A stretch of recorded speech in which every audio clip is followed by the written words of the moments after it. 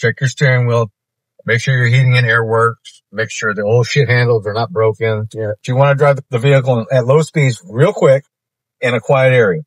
Most people will not tell you all the problems that they're having with their cars because they don't even know it. They get so immune to noises that they don't know they have a problem.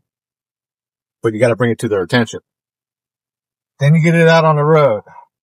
You want to do a nice, easy takeoff.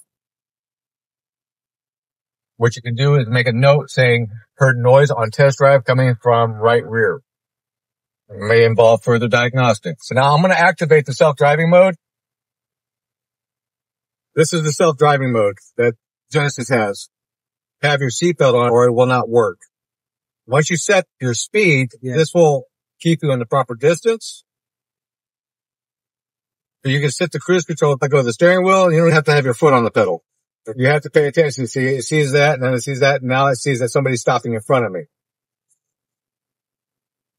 You didn't press nothing? I'm not touching anything. This car will drive itself. Then you guys bring it in the shop. Check your radios, check your windows, make sure you check all of it. Sun visors, make sure that the lights are lighting up, moonroof, wipers, lights, everything. So with that being said, we found that this vehicle has one problem, the noise in the rear. Most likely it's a strut.